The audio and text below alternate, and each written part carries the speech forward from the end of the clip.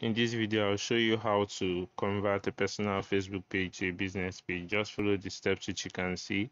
So you go to the page you want to convert, and then you go to Edit tabs.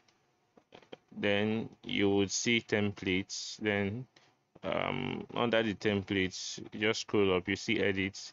You choose a business template. Okay, this will give you the buttons that are required in a business type of page. As you can see, designed to help you manage your business page.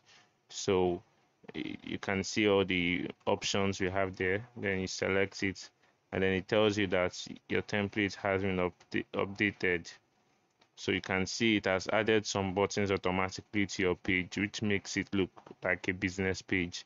Then if you need to access anything, by the left you can see business apps, you can see resource tools. So from there you can keep on doing anything, edit the page, change how it looks like, and every other thing. So thank you. If you found this video useful, please leave a like, and don't forget to subscribe. I will see you in my next video.